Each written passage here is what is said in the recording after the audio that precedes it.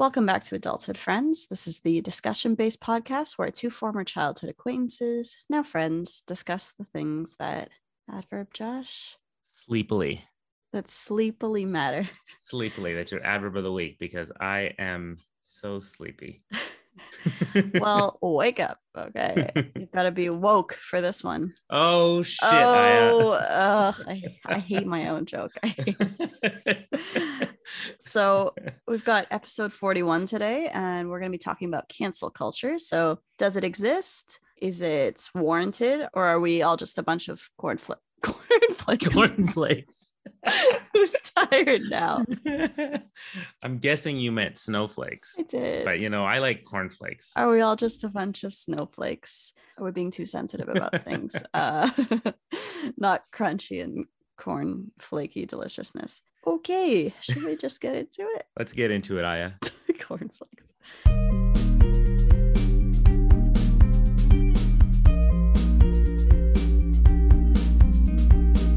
And we're back. Oh, it's so good to be back. Uh-huh. I know you just want to cancel me every time I say that. Okay. Yeah, if I wanted to cancel you, I could just say, Josh, no more podcast. And one thing would be canceled. Is that something you worry about, being canceled, Josh? Wow, just jumping right into that, huh? Just jumping right into all the it. time, Aya. But first, how are you? I'm fine. What's going on? Oh, right. I forgot we still do this. I'm good. How are you? I'm fine. Well, as I mentioned, I am very tired. I was up. Yeah. I don't know. I've been trying to fix my sleep cycle, but really? Because What? I get calls from you at the most ridiculous time. I'm like, this is a ridiculous time for me. Or not ridiculous, but it'll be like, oh, I'm up at 7:30 because I have to, and I'm getting a call from Josh. And I'm like, it's what, 4:30 for you? What are you doing? it was 4:30 in the morning when I got up because, well, I got up to continue editing the previous episode, Aww. which as of this recording still hasn't been released. But let's not burden our listeners with that. Happy Valentine's Day, by the way. It's not going to be Valentine's Day when this comes out. Doesn't matter. We're recording it on Valentine's Day. That's what matters. Okay. I don't care about you know what I told my girlfriend today? What's that? I told her I hate Valentine's Day, but I love you. What? Aw, that's weird, but nice, I guess. Are you doing anything for her at least? Yeah, and we cook her some dinner, and Ooh, what are you cooking? You can tell us because she won't hear this until after you've already cooked it. Well, here's the problem. If I tell you, I can't change it up now. It's gonna have to be. I'll have lied. No, So I'd like to. I like jazz a little bit. I still want to figure out if I'm gonna do something a little. Okay, just tell us what your current plan is. Current plan is to. You're overthinking this. Okay, yeah, pasta, salad, maybe some garlic mushrooms and cauliflower. We'll see. That's what you were afraid to tell us. Pasta and salad. I mean, I'm not telling you specifics. What if I wanted to change it up?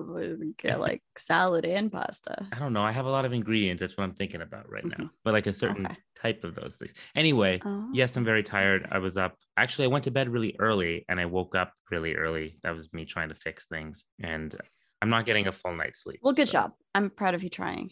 It's important that you do.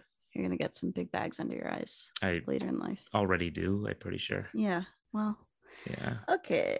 What about you? I said I'm fine. That's Jesus. God damn it, Aya. How many questions do I get? Let's get down to business. No, Aya, what is going on in your life? Nothing much. I had class all day today. So I taught in the morning and then I had a French class. It's a 3-hour class and it actually went overtime, which is like, because there were presentations that had to kind of be finished. So it was like not a 4-hour class. I'm exaggerating, but it was over 3 hours of just sitting there and like listening to people and talking and stuff. So you are done with listening and talking.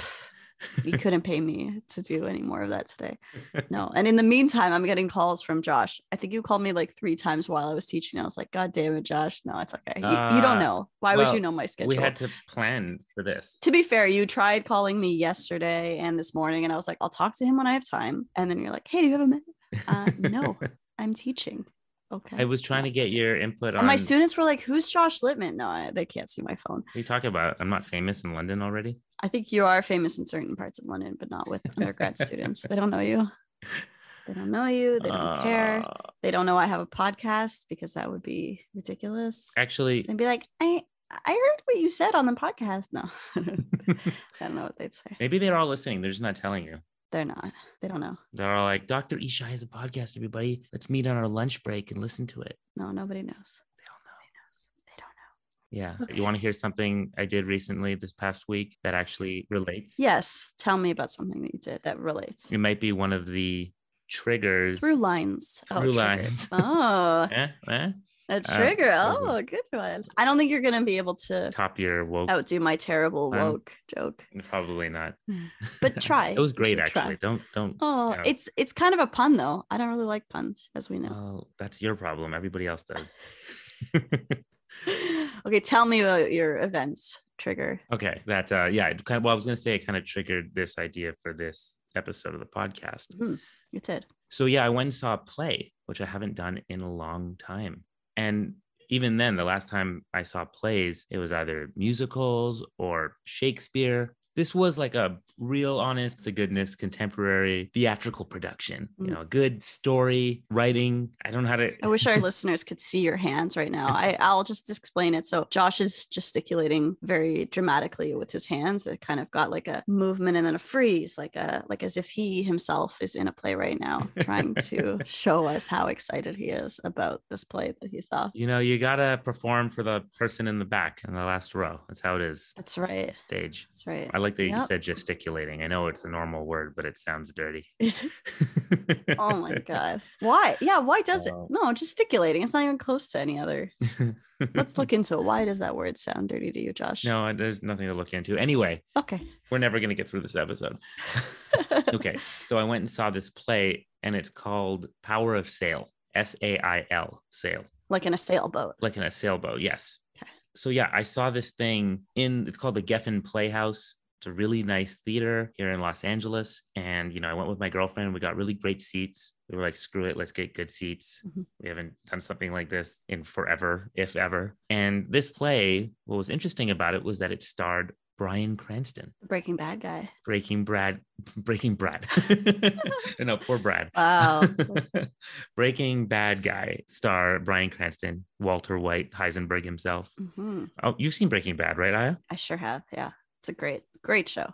It is. I have. Why are you looking at me like that? Just making sure. You think I'm making something up? No, yeah, of course I've not. Seen it. No, that's great. That's great. It's good. What's happening right now? What is this judgment? I don't understand. I've seen few shows, but I have seen Breaking Bad. No, that's good. That's good. So you know how awesome it is. I do. Yes, I just said how awesome. That he was standing feet from me. Yeah, it's very exciting. I already showed my excitement in a phone call earlier, so you should have saved this for now. But it's okay. Come on, Aya. I was very excited. Perform for us. Oh my God! You saw Bryan Cranston? Fucking Bryan Cranston from Breaking Bad, from Malcolm live? in the Middle. Or was it the dad in Malcolm in the Middle? Yeah, or was it like the man from Trumbo? Could you like see his face? Like, were you really? You said you were close. I was so close. That's incredible. I can't contain my enthusiasm. I was so close I could have given him COVID. Oh my God, that's such a weird way to say how close you are to someone. Jesus, Josh. We all were wearing masks. Yeah. Except for, well, he wasn't. I mean, yes, he was on stage acting in the play, but still. Yeah, you'd ask for like half price if he was wearing a mask. You'd be like, "What? I paid for his whole face. I don't want to be seeing half." Are you looking at your phone right now, Josh? No, I was turning down my headphones. Oh, I'm like yelling at you. Sorry. I think it's just because I'm tired and everything seems louder. Oh, I'm delirious. Okay. Anyway, this play was fantastic. Did you hear my half price joke though? Yeah, I heard it. I just wasn't listening. Continue. Fine. I'm sorry. No, it's okay. It's not for me to laugh at, okay? It's for whoever is listening to this. If you don't laugh, I assume you haven't heard it. I assume that I'm so funny that if you don't laugh, you just didn't hear me. That's terrible. You are funny. The problem is that really funny when making fun of me. And then I'm always conflicted about whether I should laugh. I wasn't making fun of you. No, not this time. That's the irony. Yeah. Yeah. No, when I'm making fun of you, I don't expect you to laugh. Okay. I will anyway.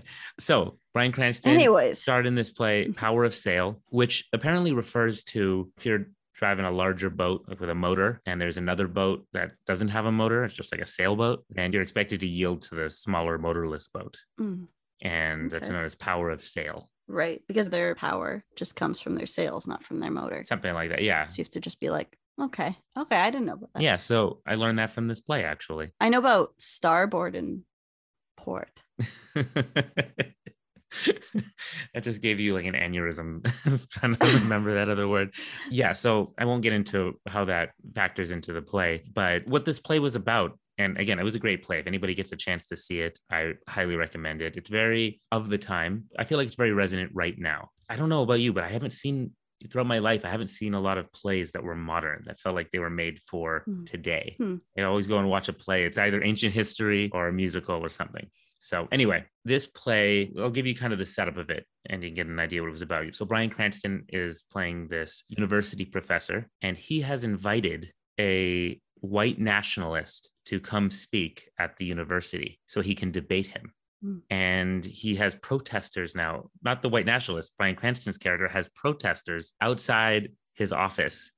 And he's getting calls for people. Basically, they're all like, what are you doing? Don't invite this Nazi to our campus.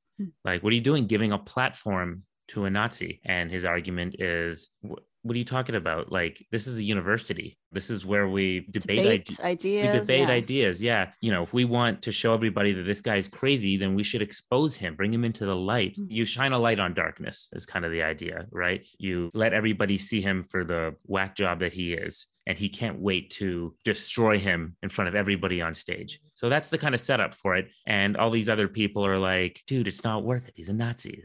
Isn't there a line somewhere of when you don't give somebody a platform? That's one of the arguments and one of the things that being one of the themes of this play. So anyways, I was thinking about that a lot after the play as well, about my thoughts on that, because I've always wondered myself, how far is too far in terms of, you know, I'm not just talking about free speech, or in Canada, it's known as freedom of expression. Of course, legally, you're allowed to say all kinds of things. Although unless it's hate speech is specific. Yeah, hate speech is something else that's very specific, but you are generally allowed to have all kinds of horrible beliefs and talk about it and legally be okay. Doesn't mean that certain private institutions won't. They have their own standards, so that's understandable. But a university, for example, where ideas are supposed to be debated, where is the line there? So I was wondering what, you know, maybe to start this thing off, I know that you asked me if I'm afraid of being canceled. I'll save that a little bit. Okay. I want to know what your thoughts are on this. You know, if Nazi or neo-Nazi or white nationalist, somebody was coming to speak at campus, would you be okay with that? I mean, you work at a university. Yeah, no, I think it's a good question. I don't necessarily have a great answer for it. I think ideally we should be able to have a platform for people whose ideas we definitely disagree with, or who have what we could call dangerous ideas. I think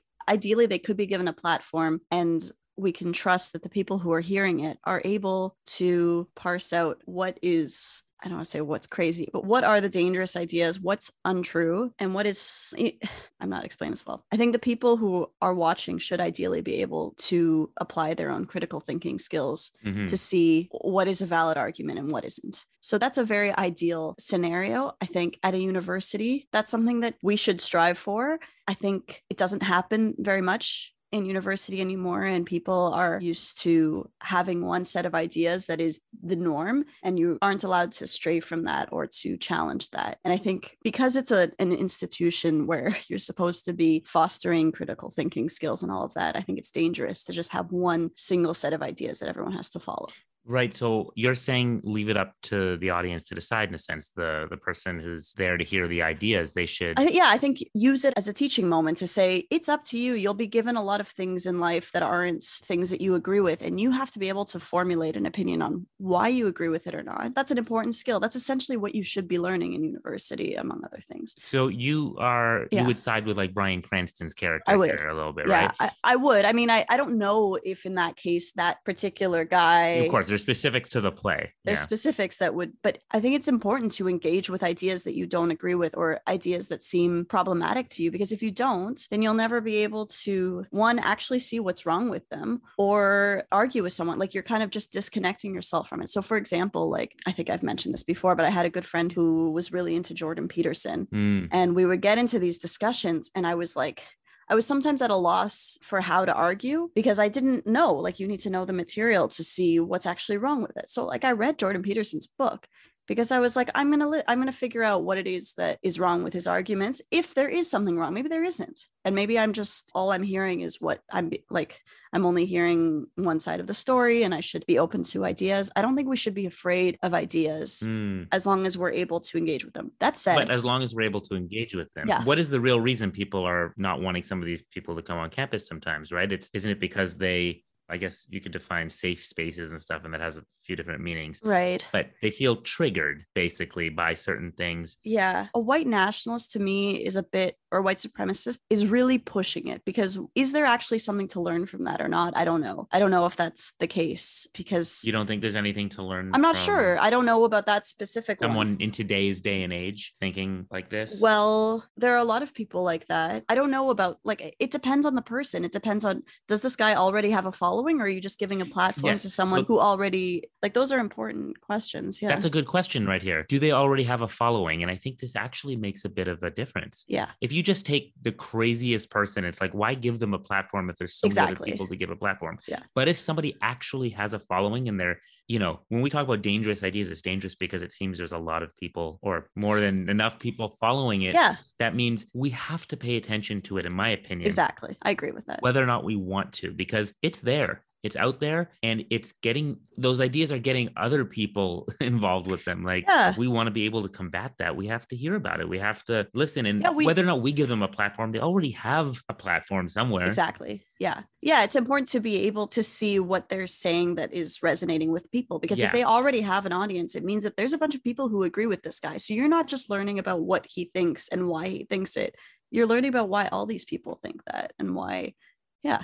So we're in agreement that you don't just want to invite any Nazi up there. You want to invite the Naziest of Nazis. Specific Nazis. Yeah. Nazis already have a good a following. You want to invite the top brass of Nazis, right? You want to get the, because I don't want to argue with a dumb Nazi. No, you want a smart Nazi. Yeah, if they exist. Yeah. Well, the ones with the most cogent arguments, I guess, if you can say that. I've never used the word cogent in my life. I don't know where that came from.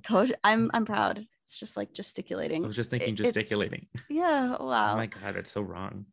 I just think it's kind of a balance, right? Like, because what you said, if it's just some person who didn't have a following before and you're bringing them on, one, what's the real point? Because you might just be setting up a person who has very obviously terrible arguments, and you're just like, here, look at this guy. Look at what an idiot he is. Yeah. Whereas if you take someone who already has a following, one, you're actually engaging with the other side, because then there's going to be all these people who are like, oh, at least they gave him a platform at the university. Otherwise, they're going to say, no, the university, oh, it's a bunch of left-wing, blah, blah, blah. Bunch of liberal elite. Yeah, they won't even listen to another argument. And sometimes that's true. They should be able to. I mean, white supremacist is kind of an extreme version of it. I think there's a lot of other ones. On the other hand, though, there are people who would say, if you give them this platform, then that's a win for that side.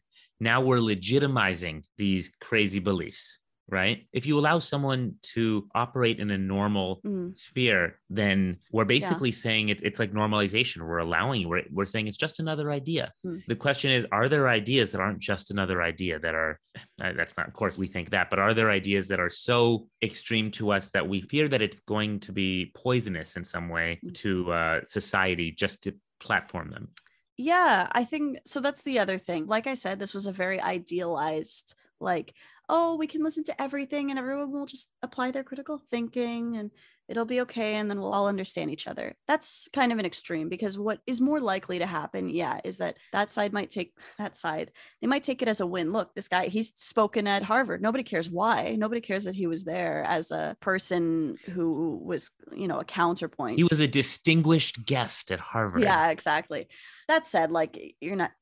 if that's the way that people are playing, you're not really going to win against them. But I think it also kind of ties into when giving a platform to people matters outside of a place like academia. Because at least in academia, you're saying, okay, it's supposed to be a place of ideas, they can be debated. But when you're, for example, if we were just bringing someone on our podcast, I think that's, well, our podcast doesn't count because we're like 58 listeners. But for example, in the news, I'm sure you've heard about the Joe Rogan podcast. Well, yeah, you're talking about podcasts right now, and our podcast. Well, there's a much bigger, more famous. Just a little bigger, I think. He has maybe a few more listeners than us. It's like the biggest podcast in the world. So for people who don't know, and most people seem to at this point, Spotify actually, in order to get like exclusive rights to Joe Rogan's, basically for them to be the, what do you call it? They publish it? I don't know. They have exclusive rights to platform. Now platform's just in my head. To stream it. Like, he's not anywhere else. Yeah. So Joe Rogan's now, his stuff's up on Spotify, and they paid him $100 million to do this. So they invested a lot in Joe Rogan. Yeah. Now, more recently, he's been in the news because why, Aya? Oh, because of his anti-vax views. He's given a platform to some. Is that what you're going to say? Yeah. Well, you describe it the way you'll describe it. Well, he also gave a platform to that doctor. I forget now.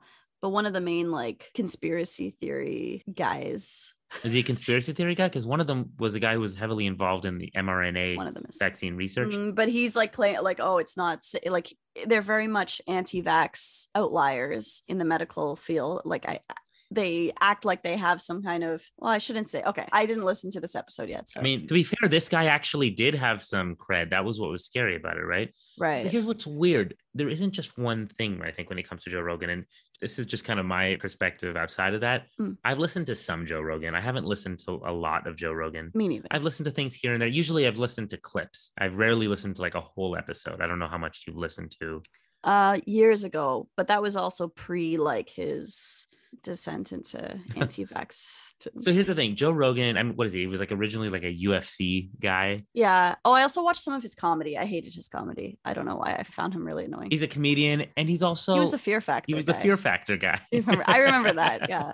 So Joe Rogan's been around a long time. And his podcast has also been around like a long time. And his words, like he started this thing just like to shoot the shit with his friends. Having conversations, man. Yeah, just having conversations, man. And honestly, that is exactly what it comes off as. This is a podcast where he just brings on people and has conversations with them. And I think it's become so popular because he's really good at that. He seems to be a good listener. He asks really good questions, doesn't usually seem to come on with some sort of agenda. It's just, he just seems like a regular guy who wants to learn more. And that's very appealing to a lot of people. It's like fun to listen to his podcast sometimes because from what I've listened to, it'll have like a belief about something. It'll get challenged by a guest that he brings on. He often brings on guests to challenge him. And then he'll ask his assistant or, the guy running the thing, like, can you look this statistic up for me, please? And they look it up and he'll be like, oh, I was wrong. My bad. It feels like two people actually hanging out, debating something and then looking it up like we might on the computer and then be like, oh, my bad. And then they're usually all really cool with each other by the time it's done. They agree, disagree, have a good conversation about literally anything and move on. So people like that. I think it's one of the reasons he's gotten so popular. I think that recently what has drawn some negative attention towards him is he has been on-off hesitant about this vaccine. And I don't know about you, I get like kind of triggered when I hear someone's, even though I know people, I have friends who are hesitant about the vaccine. Was he on-off hesitant? I feel like he was pretty anti-vax for a while. Like he had COVID and he took like ivermectin and some other. I mean, his doctor prescribed ivermectin. I'm going to find myself like Trevor Noah. I don't know if you heard Trevor Noah recently talk about Joe Rogan and these issues recently. He's like, I'm going to sound like I'm defending Joe Rogan right now. And that's because we're kind of defending Joe Rogan right now. Interesting. Okay. It's because the media is painting him to be something he isn't exactly. He's kind of a complex person. Like he's as complex as anyone. I wouldn't say he's so complex. I mean, I don't mean he's like an academic. I meant he's not particularly intelligent or like he's okay. I can understand that he's smart. I don't agree. I think he's actually pretty intelligent, but it depends. It depends what you value. He's a truth seeker. Like he is constantly learning. I do agree that he does seem to genuinely be curious about things, and that maybe that's the best. Maybe that is a kind of intelligence. Okay, fine. Yeah, that curiosity is that's actually a good word, because that curiosity, I think, is one of the things that people are really, that's what they like. You know how some people get excited about other people's excitement? Yeah. Well, I think with him, they get curious, alongside his curiosity. Okay. So he's really good at being curious. Well, that's good. I mean, if that's what he's doing. Yeah. Yeah. So the vaccine stuff, I don't agree with where his mind, what rabbit hole he started going down. I don't think he's as extreme as some other, but when I see on and off hesitant, he isn't like anti-vaccine exactly. He seems to be more like pro, like the choice of whether or not you take it and whether, if you're certain ages, should you take it or not. He's like, if you think it's for you, please go ahead, take the vaccine, yada, yada. It's not very strong of an endorsement there, but it's not like he's like, this is going to kill you. Okay. I don't want to go into his specifics of all his vaccine views. He brings people on who disagree with him, and then he acknowledges that too. More recently, though, people caught on to some of the string of people he brought on that. What about like Alex Jones because he is like a conspiracy theory guy sometimes. I'm sorry, you were in the middle of it. Well, Alex Jones is a freaking conspiracy theory. I mean, that guy's freaking insane. Alex Jones is, yeah. He's a horrible person. Yeah, that guy, I get angry thinking about him. Okay. But Joe Rogan, I think his biggest issue, and he apologized for this recently, and he gave a really good apology, I think, if you listen to his apology. I agree with that. He did. He basically said, like, I don't think I did a good enough job of bringing on like opposing views. Like opposing views in this regard. And that's kind of what he's supposed to be known for, right? He brings on people who disagree and agree. But because it seems, when I said at the beginning, he doesn't seem to have an agenda in many ways. Well, in this case, it started to seem like he did. Right. I kind of am a little hesitant about the vaccine. Let's bring on some doctors that agree with me. He did that a couple times or a few times. I mean, he also brought on Sanjay Gupta and who schooled him on a bunch of stuff too. So this is like one aspect of it. I think the vaccine stuff started like steamrolling for him, but he's also not. Okay, how many people do you know that think he's this like crazy right-wing bro dude? I don't think that. I mean, I remember when he had Bernie Sanders on, that was part of my introduction to him as a podcast. Same, or actually. Like back when he was on YouTube, was like, oh, look, he's got Bernie Sanders. He talks about this stuff. I don't remember disagreeing with. He didn't just have Bernie Sanders on. He said, I'm going to vote for Bernie Sanders. And he was like, I'm going to vote for. Yeah. He said, I'm all about universal health care. I'm all about, he has a lot of views that I really like and agree with too. Yeah. He's like, I'll pay more in taxes if it means everybody getting healthcare. That I didn't know. I didn't remember that, although it makes sense if he's voting for Bernie, then yeah. Yeah. I mean, he has some, he definitely has a healthy or maybe unhealthy sometimes distrust of certain institutions or organizations or government. He was like, I'm voting for Bernie or Tulsi. That's it. Who? Oh, I don't even remember that. Yeah. Tulsi Gabbard. Those were his two options, right? Was like a libertarian dude? He's a little libertarian. Yeah. So that's the thing. So when people have described, or when I've talked to people about him, it's more that he's described as libertarian, which is different than right wing, although libertarian is generally right wing, but actually he's not really libertarian. If he's pro like universal healthcare and actually universal basic income as well, that's completely the opposite of libertarianism, essentially. Which is what I mean by when I said he's kind of complex in that regard. He's got a gajillion podcast episodes out there talking about a gajillion things. He also has conflicting views. He'll say one thing one episode and then contradict himself in another episode because he either changed his mind or forgot he thought that, like a regular person does. Yeah, I think calling him complex is generous, let's say. Okay. It's a generous way of... Complex meaning he's got a bunch of conflicting different views on different things. He's not easy. You can't pigeonhole him really easily. And people are trying to pigeonhole him as something right now. And they're bringing up another thing recently is that, in the past, he said some really racially insensitive things. He used to just say the N-word when talking about people who said the N-word. I mean, in that case, context doesn't fix it though, but he apologized for that as well. I mean, not that necessarily makes it all better, but he recognizes context doesn't fix it. It's not his word to use, right? Okay. If you ask me, was it good that he used that word? No, of course not. Did he apologize well for it? I mean, I think he did, but that's just my opinion. If you don't think it matters or you think that it's unforgivable, fine. That's your prerogative to think that. He said some stuff he made racially insensitive jokes. I mean, he fashions himself a comedian. He likes to say shock humor. He's not too funny. Is he funny? It depends. Everyone's got different taste. People who like him probably find him pretty funny. I remember one of my first introductions to him was watching some of his comedy, and I was like, I hate this guy. So I've probably let that taint the rest of what I saw of him. Is it? Or was it the anti-vax stuff you heard that really made you go, fuck this guy? No. I disliked him a while ago. I disliked him I disliked him before everyone else disliked him. Okay. I was the first to hate Joe Rogan. I disliked him before it was cool to dislike him. Yeah, exactly. I was one of the first dislikers. No, again. So same friend who likes Jordan Peterson was like, oh, look at this Joe Rogan thing. And I was like, I don't know why, but I hate this guy. Occasionally I'll be watching something and I'll be like, I inexplicably hate whatever is going on here. I don't know why, I hate him. So I think it was just the way he was, I don't know, something about the way he talks about women. I'm not saying he's anything. He definitely says things. I found him annoying, upsetting. That's totally fair. Irritating is the right word. Yeah. That is absolutely fair to think that about him because he has a way of being that could just rub people the wrong way. Such a bro. He is a bro. He does talk a certain way. Man. So some people find that relatable and everyday guyish. Other people think he's a little bit. What's the opposite of intellectual? A dum-dum. No. But that's the thing. He acts. I think again, what's appealing is that he talks like that. Yeah. But he engages on the most pressing issues. He actually talks about things that matter. I mean, we fashion ourselves as two people who like to talk about things that matter on this podcast, right? That's true. If there's anything we can give to him is that he's not up there just. That's true. I mean, yeah, he'll talk about, I'm sure he'll talk about what's in the entertainment news or whatever too, but he really does like bringing on people like Bernie Sanders and talking about what it means to be a democratic socialist. Or I think that's great. I admire that. Bringing on Jordan Peterson or bringing on Ben Shapiro, whether or not you agree with these people. Yeah. Doctors and people who are top of their field, they come on and talk to him. And because he has this massive audience, I mean, didn't they say he has like a bigger audience than CNN or something? Mm-mm. Like, because he has such a big audience, he is able to actually get a lot of this information out to everybody, which is really cool. But this is where the argument comes in that therefore he has more of a responsibility because he has such an audience, right? It's different if you or I just say some random stupid shit, right? Fine. Which we will, and which we do. We will, and we do. But if we're the president of the United States and you say that, it has an impact on all your followers or people who believe in you. And Joe Rogan has followers. He has people who hang on his every word, which is, in my opinion, not a good idea because he doesn't hang on his every word. Like he doesn't pay attention to how he says things a lot of the time. It's probably driving him crazy. He's like, I'm just like talking to people.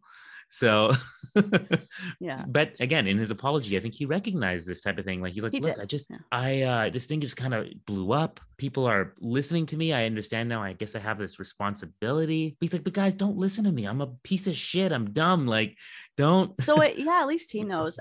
I like people so much better when they admit that they're dumb.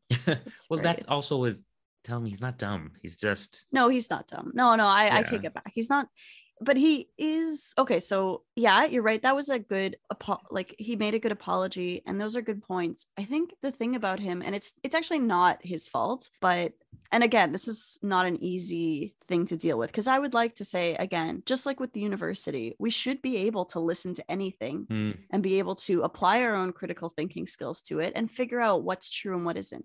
The thing is, when you're talking about so many, or sorry, I shouldn't say what's true and what isn't. Well, it does depend on what it is, right? In his case, the thing that really got him was the vaccine information stuff. A lot of people are saying there's a responsibility not to put out misinformation there because it's dangerous. I mean, end lives. Yeah, it's dangerous it's dangerous because it means that people don't get the right information about, health and health policy. That could be very, very dangerous for all of us. Yeah. I mean, basically, there's the question of people being able to parse through ideas and know what's a valid argument and what isn't doesn't always apply. If you're getting someone like Joe Rogan who has people on about everything, like you're saying, the listeners aren't and can't be experts in all of the things that we're hearing about. No. Like nobody can. Nobody has enough time in the day to be an epidemiologist, philosopher, and all of those things. I mean, very few people are capable of having actually, like, I know do your own research is like a term now, but to actually do your own research, like people dedicate their lives to this stuff. You can't expect people to. The problem is people don't know what doing your own research means. Yeah, like, I know. They think listening to Joe Rogan is doing their own research. Right. So what I'm saying is, and it's a little bit like depending on who comes on to talk. It partly is, but I think that, right. So the thing is that as a society, we're supposed to, or not supposed to, but we've kind of agreed, okay, we're going to have certain people who know so much about these things that they'll be considered the experts, and they're going to share their knowledge with the rest of us so that we don't have to go to a lab and do our own research for every little thing. We have people that we're going to trust. We're going to trust that those people are doing a good job. That's why there's a whole peer review situation, peer review, what's that called? Peer reviews process. That's the word. Scientific method, all that. The scientific method. There's a peer review process before things are published. That's why that system is in place. It's supposed to make sure that only the ideas that have been proven get out, and then we have experts in those ideas that share them with us. So we can't expect everyone to be an expert in everything. So we have to trust some people. We have to trust some sources. Yeah. We have to be able to also critically analyze and understand experts. Like we have to understand them. Yes, but how? You have to be able to trust that they're giving you the right information. Yes, that's true. But we also have to understand how they get their information and what makes them an expert. Because a lot of people think someone's an expert when they're not. Right. Or they listen to an expert, if someone is an expert in one thing, but it doesn't make them an expert in all things. Right. Yeah. So sometimes you get like someone in, he's a doctor in something, and then he's talking about vaccines. I don't care if you're, just because like you have a doctorate in literature doesn't mean that you're qualified to talk about mRNA vaccines. Like no, he was wearing a white white lab coat, okay? Like, oh my God. So because people are thinking, oh, I have to figure out everything for myself, and that's really not something that can be done in every case, then they think like, oh, I'm just going to make my decision based on what I think. I'm doing my own research, and it's a noble effort, but you can't. You have to be able to trust someone at some point. Yeah. I've had these arguments with people, for example, about the vaccines and stuff. I say arguments, debates, whatever you want to call it. It's this kind of thinking of either this whole thing is wrong or this whole thing is right, instead of parsing it down and looking at the nuance, right? And they'll say, okay, Josh, so do you trust the government? Because they're the ones, doing it. Do you trust Pfizer and Moderna as companies? Do you think they're not greedy? They're not corporate shills? Corporate shills. They don't have this like insane corporate greed and they're price gouging people. And no, all of that's true. Of course. They are. Yeah. Yeah, of course they are. But it doesn't mean the medicine doesn't work. In fact, it's because the medicine works. That's the whole point. They made sure the medicine works because they're exploiting that for profit, of course. That's the bigger, that's an issue to me, right? You have to understand what is the issue. Just because they're bad guys in some ways, does that mean the stuff that they're selling you doesn't do its job or isn't safe or something? No, there's a bunch of really good-hearted, smart doctors and scientists out there developing this stuff for these greedy companies because they're the only ones with money funding it.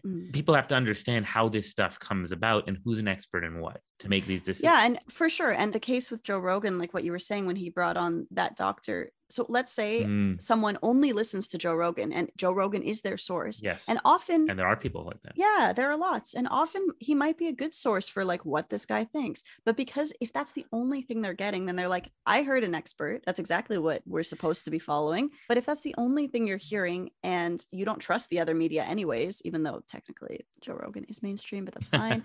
I think once you're the most listened to, you are mainstream, but that's fine. He's not traditional media. I understand that. No, he's just a guy. He's got his own thought. I mean, that has its advantages and disadvantages, right? He doesn't have to answer to other. Well, now he has to answer to Spotify, but although Spotify, right? I mean, Spotify's like, we invested in you. We don't want you to be less popular.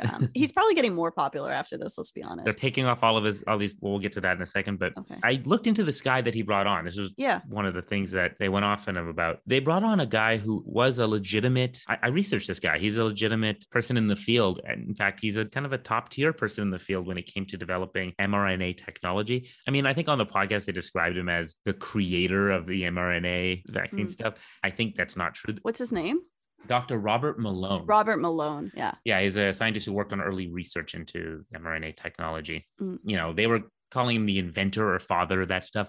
That I think is highly debatable from what I've heard. Like, there's a lot of people who are involved with that stuff. And the truth is, they're not all coming out and saying this guy is. So the stuff that he was saying, by the way, he's also not saying, he was putting doubt into people's minds about stuff from what I understand. But even this doctor wasn't saying what a lot of people think he was saying. He's getting a platform on there because people think that that's what he's saying. So he allows that kind of discussion to go. I mean, I think I heard clips of what he was saying and it sounded pretty much like on the extreme of what anti-vaxxers say. Really? Yeah, but now I don't remember exactly what he said. There's things that anti-vaxxers are latching onto. I don't even know if this guy is just anti-vaccine in general. Yeah. Oh, like he says stuff like mass formation psychosis, saying that everyone that they're suppressing evidence supporting the efficacy of ivermectin as a COVID-19 treatment. And well, that's also like, okay, so I'm going to sound crazy here. But there's a difference between a treatment and a prevention. Yes, of course. And that's important to note. But ivermectin has been,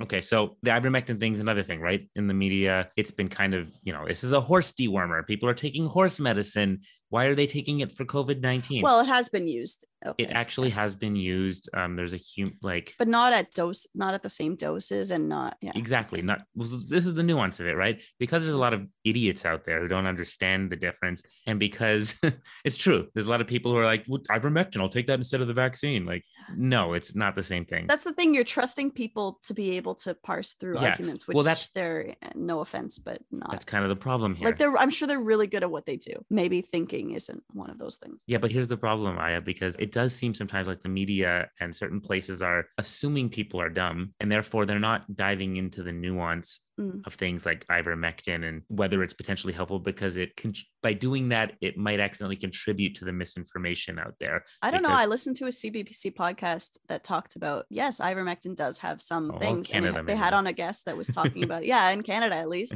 But CBC, that's the governmental. It's like it's funded by the government, and they had on a guy that was talking about this. And ivermectin does have some potential treatment possibilities. You'd be amazed that what you're saying right now, just saying that, you'd be listed as like no, but just by saying that, even though what you said had nuance, like we're both like, no, it's not the vaccine. It doesn't do what a vaccine does. No, it's not the same as a vaccine, and it's not.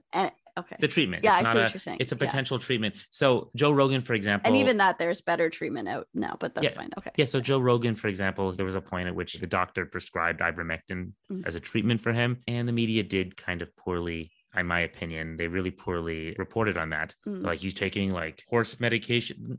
No, he wasn't. He was taking what was prescribed by a doctor correctly. And that does sometimes feel like there is, like, I've noticed now about every week, there's another story about Joe Rogan and something in his past. They're looking in to find something to make another story about because they know they're going to get those clicks now because everybody's on the cancel Joe Rogan train.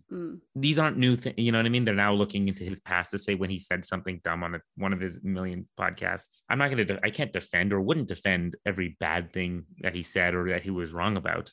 That's not the point. The question I guess we're asking is, does any of that mean that he deserves to get canceled?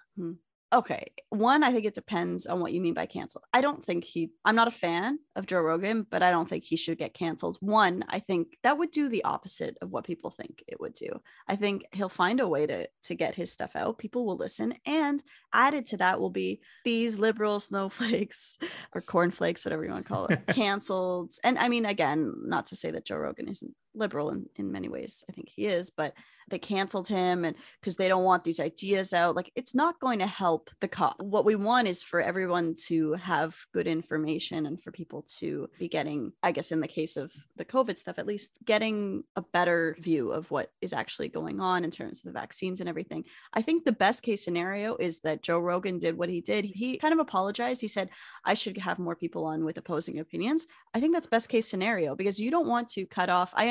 At first I was like, yeah, you go. Was it Neil Young? Yeah, Neil Young and all those. Yeah, Neil Young, Jody Mitchell. That were like, they're like, I'm pulling my music off of Spotify because. But I think that's. I mean, it was a good protest. It brought attention. It was a protest, and it got attention to it because really it did, and that was very important. And I appreciate that kind of thing. I don't think that the best move would have been. They personally canceled him. Yeah, Spotify. Yeah, that's admirable, but Spotify decided not to. I don't know that that's a bad thing. They canceled the subscription to Spotify. Because, best case scenario is that Joe Rogan does keep this in mind or like looks at his own ideas, which from the sounds of it, he is capable of doing. You're already assuming that you're like, well, of course he should still have a platform. He's a guy with a podcast. He deserves to keep talking about stuff. I hope he brings on more different views and different guests. And, he's just more aware in the future. That's how I think. And that's how I feel about it. There's a lot of people out there who don't feel that way. Yeah. So we both agree then he doesn't deserve to be canceled, right? No, I don't think so. I don't think he intentionally meant to do any. I think he was honestly just genuinely, these are the things he thinks. These are the people he had on. I don't agree with him and I don't like listening to him, but I don't think he's done anything bad enough to be canceled, especially considering that he had like a genuine apology. He seems like a very humble, like I can look at my own ideas kind of guy. In those apologies, I don't think he should be canceled. I think, he got. I mean, a lot of people look at him and they go, like, if you look at old videos of him and you see him today, his podcast has made him a smarter person. Well, good. Just by him, like, it's kind of like us. Or me, at least. I feel like a smarter person after talking to you, Aya. I feel a little dumb. No, I'm just. You feel dumber, terrible. but I also feel smarter. No, Josh, you're so smart. But we're talking about important stuff all the time. Of course, it's making us research things. I feel like I've come out sometimes with a different idea than I had going in. Like sometimes I'll go into and be like, this is what I think. And this is what I'm going to tell Josh. And then we'll have a conversation about it. I'll be like, oh, maybe I didn't look at it that way. And I think that's great. Yeah. And maybe that's what Joe Rogan does with his. So basically, we're just like a smaller version of Joe Rogan. And we should also have that many listeners. We don't say the N-word as much as he did on his podcast. I don't think I've ever said that word. No. Me neither. For me, my moral compass always points toward empathy. I don't know if you knew that. What does that mean? Oh my God. Just the idea that I don't have to change my views as much as often, as long as I stay on the empathy path, right? As long as you continue to empathize. It's one thing to be wrong about data or something, or be wrong about something. But it's rarely wrong to try to understand somebody and their point of view and to not dismiss somebody right off the bat. That's a good way of except Nazis. I tend to dismiss people right off the bat, to be honest. It's a bad habit. Yeah. No, but there's reasons to do that too. I mean, we get triggered by certain things. And I mean, I've dismissed some people here and there. I think I dismissed Jordan Peterson a long time ago, way too fast. I have a lot of things I disagree with that guy about, but there's also a lot of things he says that are worth listening to, or at least having a debate about. Although I saw a clip recently that was just like a mishmash of things that didn't make sense. I was like, nothing, this is just gibberish. But yeah, anyways, we don't need to talk about Jordan Peterson right now. But yeah. No, we're talking about Joe Rogan. No, there are some things that he says that aren't incorrect, that aren't crazy, or like, oh yeah, that's a good, I can see why it's important to know why people find that interesting, or why he would be saying that. All of that is important on the empathy path. What makes him so popular too, I think, is that he has that sense of empathy, and that he is searching for truth. He's talking to people, just trying to learn things, like we said. We're talking about Joe Rogan now, right? Yeah, Joe Rogan has been doing that. I mean, I don't know if I'm going to go listen to a bunch more of his stuff. I've liked a bunch of things I heard from him. It's weird to say I disagree with him, because he's the host. He's there generally asking people questions. I mean, he has opinions, and what makes him kind of a good host usually is that his opinions just kind of shift, or that he gets challenged by his guests. The problem is people sometimes listen to a podcast or watch a show and they attribute power to the host in a certain way. Like they attribute the most intelligence because it's his show they're listening to. They're not listening to Sanjay Gupta's podcast. They're listening to Joe Rogan's podcast. So I want to know what Joe Rogan thinks by the end of this podcast, because he's the one who's gonna pull it all together with all these different points of view and come up with the right answer. Well, not necessarily. Sometimes the experts that he has on might be like, listen to that, and find out when you think Joe Rogan is right or wrong and how he's interpreting the information. That's, it's just a matter of, like you said earlier in this episode, it's a matter of us using our critical thinking skills when listening and trying to determine who is an expert and in what. Yeah. We're talking about being canceled and all this stuff, but we didn't even get to, does cancel culture exist? Oh, right. Good question. I'm so glad you asked, Josh. As I tell all my students, that's such a great question, even when it's not. No, sometimes it usually is, because I'm so excited that they asked the question, that they're engaged with the material. I'm not lying to my students.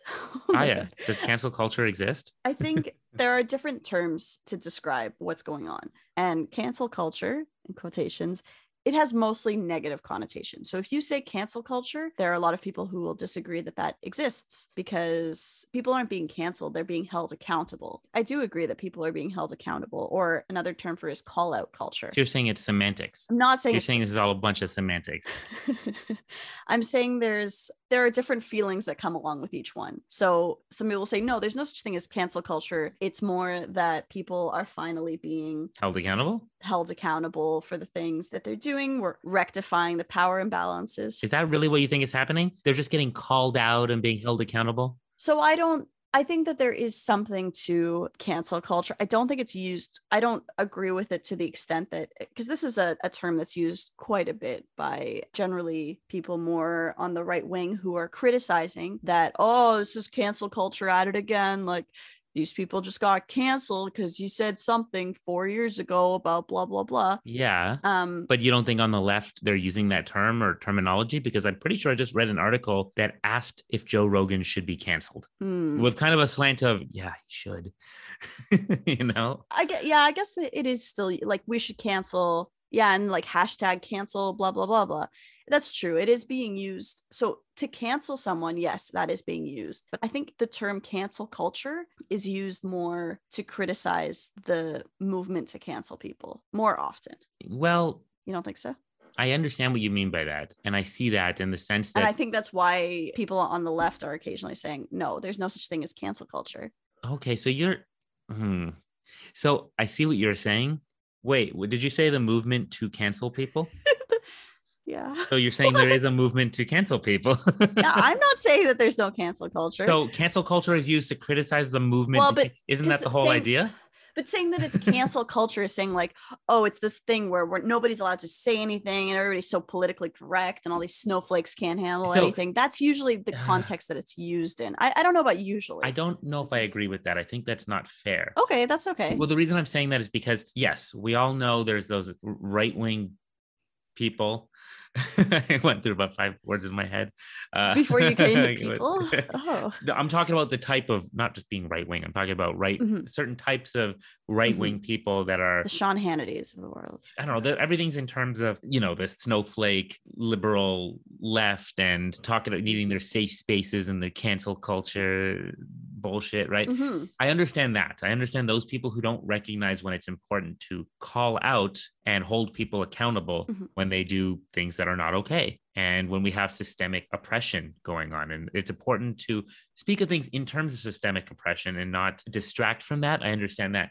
But to argue that cancel culture doesn't exist is also, I think that's disingenuous. I'm not arguing it doesn't exist. Well, there are people who do. Like I'm looking at right now, because I was looking this up. I'm sure I've seen this before, right? Yeah. And by the way, when I looked at cancel culture, I see what you're... Probably the Wikipedia definition. I don't know. You told me once you don't Wikipedia, you're better than me, but you totally Wikipedia cancel culture. Oh, no, I shouldn't have paused to give you time to look it up. I almost said it was... Wait, let me read. Let's see how much of this... It's in Wikipedia. It's... Wait a second. Cancel. Yeah, but it's citing... This is what Wikipedia says. Let's see if I can... It's citing the New York Times. Hold up. Cancel culture or call-out culture is a modern form of ostracism in which somebody is thrust out of social or professional circles. That's not what I said. Whether it be online, on social media, or in person. But you said... That's a definition from Merriam-Webster. The expression cancel culture has mostly negative connotations and is used in debates on free speech and censorship. Is that what it says on... So I was quoting Wikipedia? Well, it's... Yeah. Oh. Well, whatever. It might be from somewhere else. I'm sure. Yeah, it has mostly... There you go. So Wikipedia backs me up. Sure, backs you up. Okay. Well, look at this. But look at who it's citing. So it's all very important. I have nothing against Wikipedia. I probably just wanted to make fun of you. But I will say, if you were looking at Wikipedia, the important thing is to look at who they reference. So it's like what we're talking about. Look at those experts. Who's an expert? Exactly. So in that sentence, the expression cancel culture has mostly negative connotations and is used in debates on free speech and censorship. Yeah. One of the sources there is dictionary.com. Where did cancel culture come from? Sure. And the other one is something I've never heard of, but it's a USA Today. Okay, so first of all, I'm making some fun here. There is a point there, of course, right? Negative connotations, but I don't remember being mean about Wikipedia. I was probably just being mean. You don't remember when I did the definition one day and I used Wikipedia and I gave you a hard time? Oh, you gave me a hard time. Doesn't sound like me. Okay, but anyway, that's fair. Okay. Anyway, it's okay. I actually think we should be able to use Wikipedia because Wikipedia is a good source of... Why not? I don't think there's any... I bet you Joe Rogan uses Wikipedia.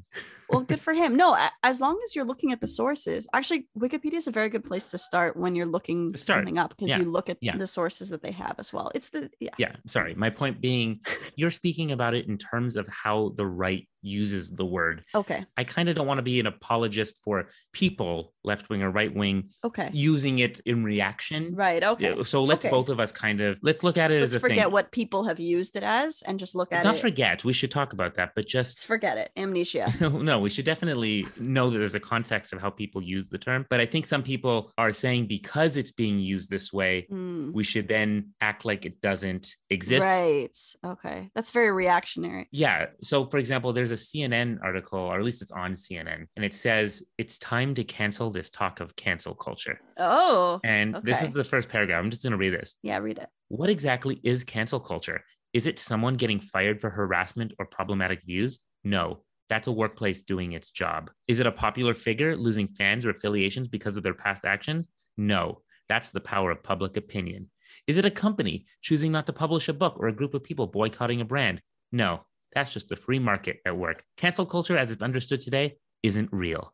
Not only do people and things allegedly canceled by this imaginary movement often prevail in the end, the whole concept is a smokescreen to distract from actual systemic forces of suppression.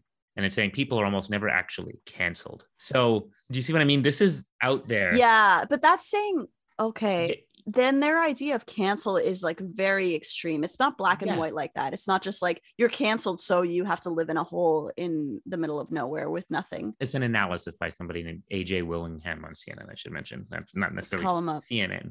Or her up. Or they up. My issue with reading, when I read this here, is it's so binary in black and white. Either they're... Yeah. It's like there's a lack of nuance, as Josh likes to say. It's a lack of nuance. Yeah. It's not like we're talking about somebody like they're either dead or not dead.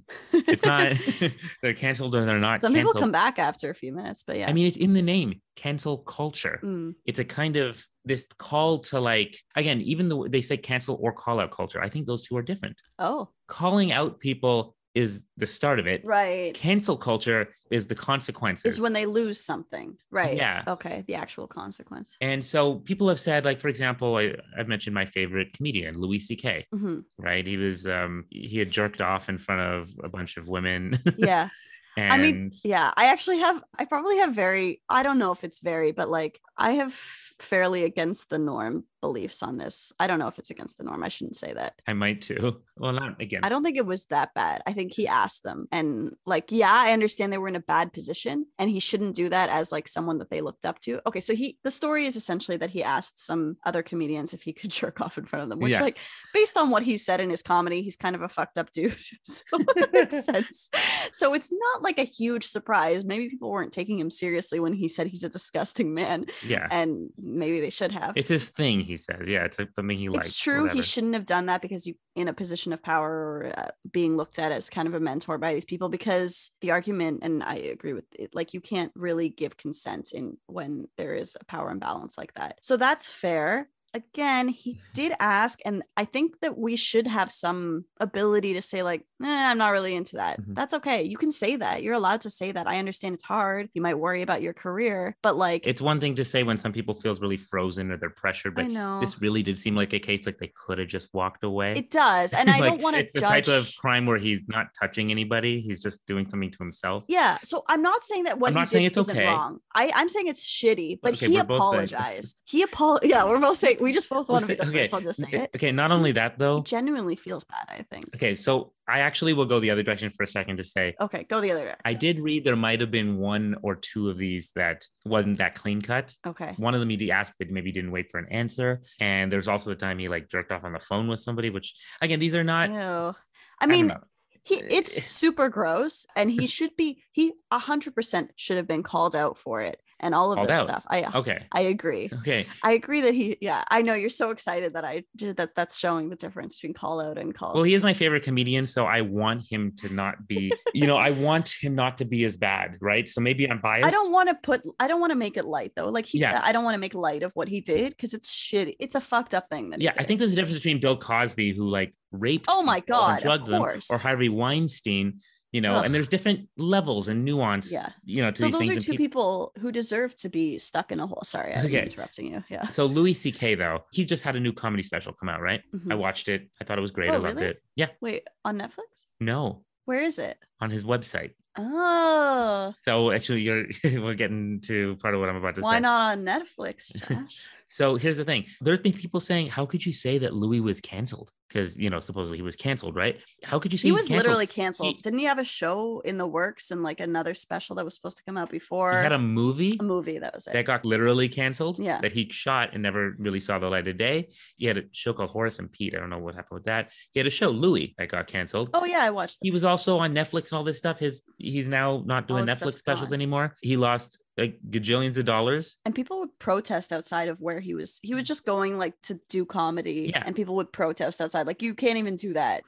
Again, if people don't want to do this stuff, I think that's fine. Like, you want to say fuck that guy, fine. It's up to you what bothers you. I can't tell you. And I think there's lots there to be bothered by.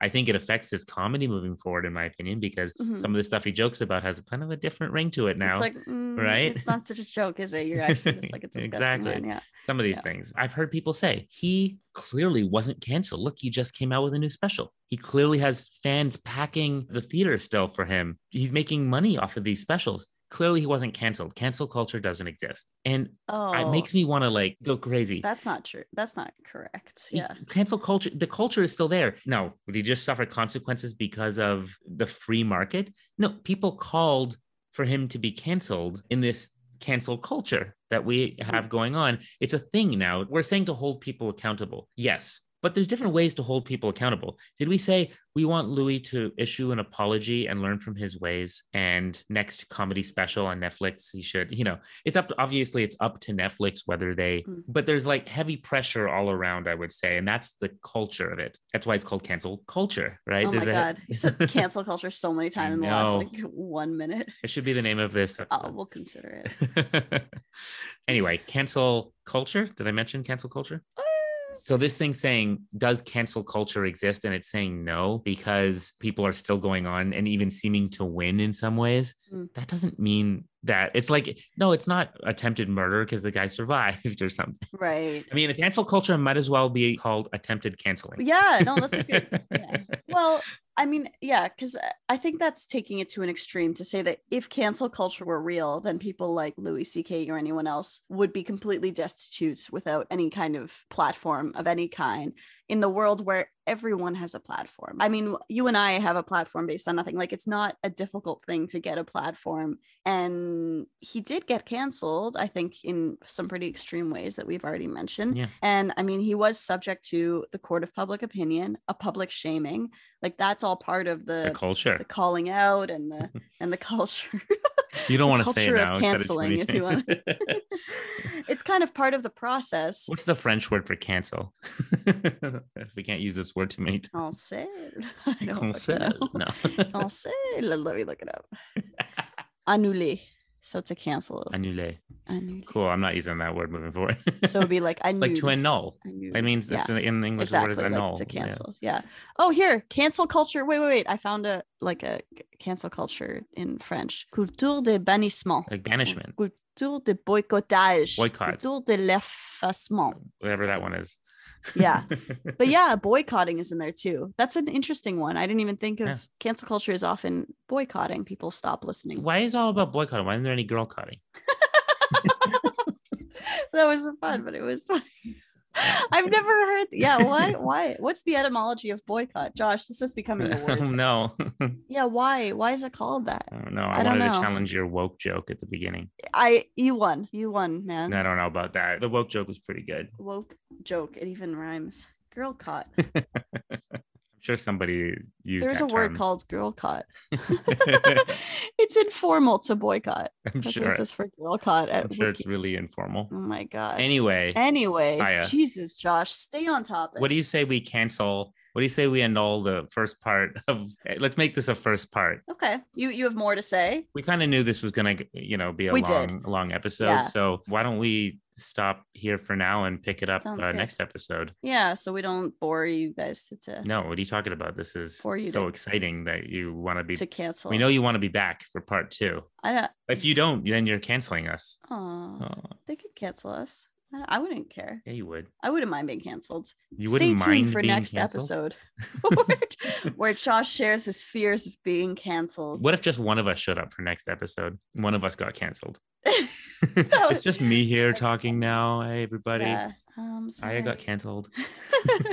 I canceled. I feel like of the two of us, I say more ridiculous things. Like if someone should be canceled.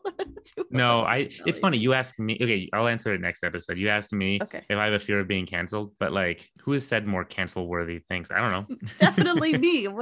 I think me. I don't know. Now I'm just hoping that I'm crazier than. All right, to be continued. Okay, to be continued. This has been another episode of Adulthood Friends. Thank you for listening. And if you enjoyed this, please follow us on Facebook, on Spotify, Apple Podcasts, wherever you like to listen. We're everywhere. We haven't been deplatformed yet, so stay tuned for now. Anywhere. That's about it for today. Thanks. I already said that part. Did you say thanks for listening? Did you thank everyone? I did. I thanked everyone. Jesus Christ. You sure? Josh, yeah. You're such an asshole. Well, we can always thank them again. Jeez. I hate you so much. No, I don't want to thank anybody ever again. Thanks for staying awake, Josh.